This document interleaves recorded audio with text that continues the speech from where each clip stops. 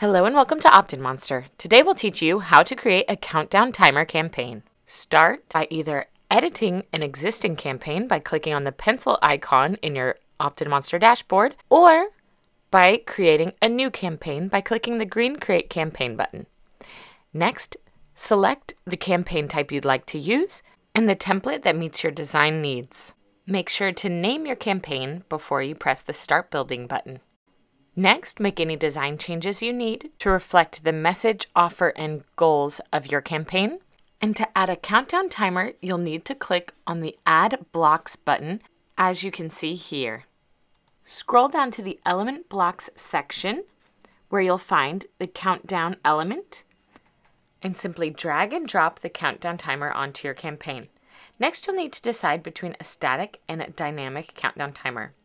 A dynamic countdown timer is customized for each visitor. Instead of selecting an end date, you choose the length of the timer in days, hours, minutes, and seconds. You can toggle to show or hide each measurement of time. An alternate option is the static timer, which establishes a universal deadline for all website visitors. You decide the date and time, and you can also decide on the time zone of when your countdown timer will end.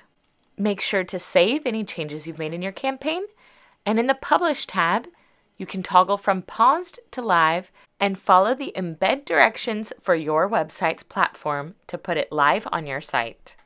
If you have any questions, please look through our helpful documentation. And for further assistance, you can always submit a support ticket and we'll be more than happy to help.